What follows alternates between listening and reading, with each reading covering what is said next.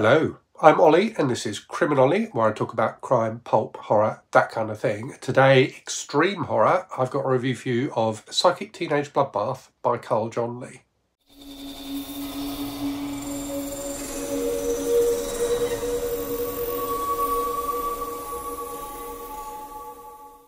So let's start with a definition. I've talked about extreme horror books on the channel a few times before. I've talked about The Slob by Aaron Beauregard, which is a book I really didn't like at all, and Sick Bastards by Matt Shaw, which I also didn't like very much.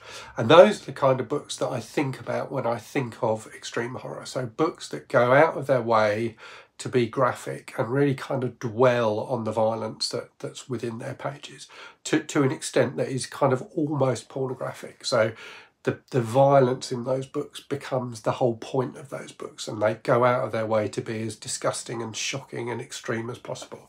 I'm not sure that's true of Psychic Teenage Bloodbath. I think and this, you know, I don't want to offend people who like extreme horror books, although I guess people who like extreme horror books probably think of themselves as unoffendable. In my experience, most of the books that I've read, which label themselves as extreme horror, are not books that I've enjoyed. I feel that they get too wrapped up in the violence and not enough in the characters and story. I think Psychic Teenage Bloodbath is a bit better than that, in that it does have interesting characters, it has a decent storyline, and whilst it is incredibly violent, so make no mistake when I say I don't think this is extreme horror, this book is really, really graphic, but it doesn't dwell on that graphic violence. You know, horrific things happen, and there are many, many horrific things that happen in this book, but horrific things happen and then the story moves on. They are part of the story rather than being the whole point of the book. So that ramble about extreme horror over, let's get on to actually talking about the book. So, as the title suggests, it's about a psychic teenager who causes a bloodbath. And that description will probably bring to mind the book and movie Carrie, and this book definitely owes a debt to Carrie. So it's got, so like Carrie, it's set in the 70s, albeit this book was published just last year. And it really leans into that kind of that kind of 70s vibe, and it has a particularly, it felt to me more 80s than 70s a lot of the time in terms of the kind of horror movies that it's referencing. The story is about a lesbian couple at high school. One of them, so they're subjected to kind of horrific abuse. They go to the prom, like Carrie goes to the prom. But in this book, that scene is at the start of the book rather than the end. And one of them is injured and falls into a coma.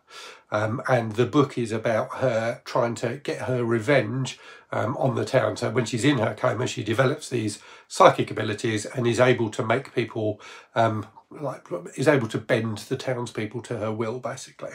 And she does that with really horrific effect in a number of incredibly graphic scenes.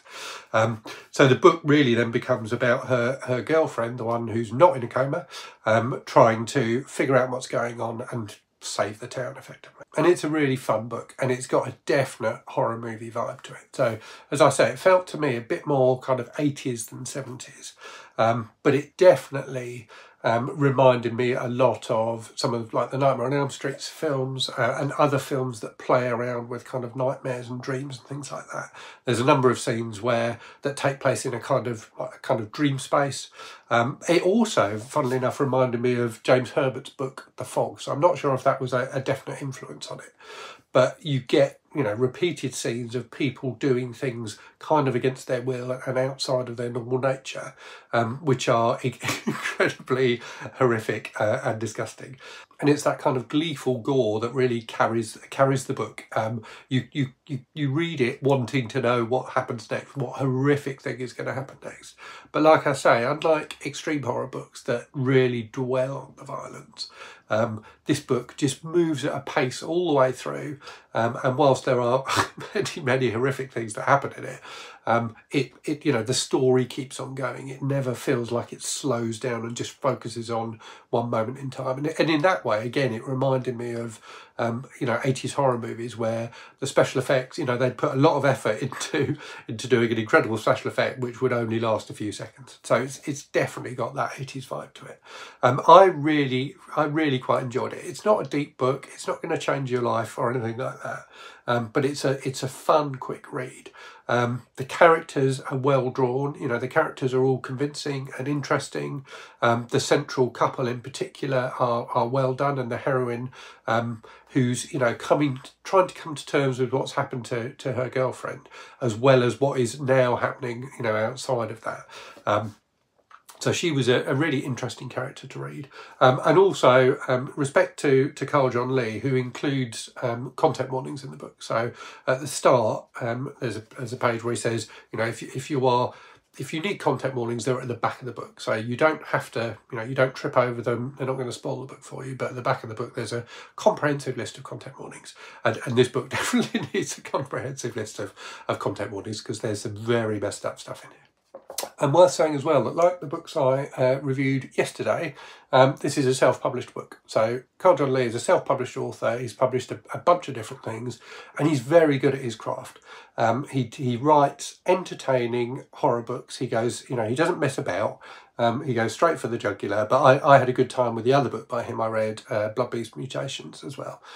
So he's a fun writer, and I'm pleased that writers like this are able to make a name for themselves in the self-published space. So you know, the authors I talked about yesterday are authors who are, you know, I think in all cases it was their first book, and they're not well known. Whereas Carl John Lee is someone who, you know, you see people talking about. So hope you enjoyed that. Let me know if you've read Psychic Teenage Bloodbath or other books by Carl John Lee. And as always, thanks very much for watching. I hope you're safe and well out there. I hope you're reading good stuff, and I'll speak to you again very soon. Cheerio.